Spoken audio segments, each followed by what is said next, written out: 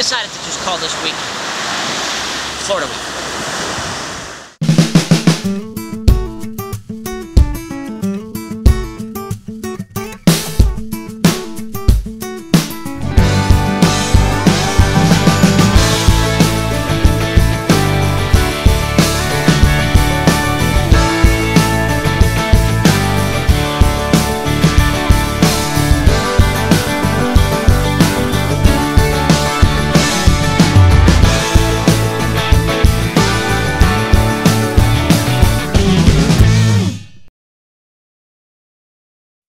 So we decided that since it was Father's Day weekend, it'd be a good idea to just kind of head over to Louisiana and spend the weekend in Lafayette. So my mom's actually there now. My dad's flying in tonight. I'm on my way in.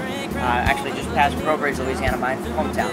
And we're going to spend the weekend with not only my mom and dad, but I'm actually going to be able to visit my grandparents, all four of them, which is going to be great.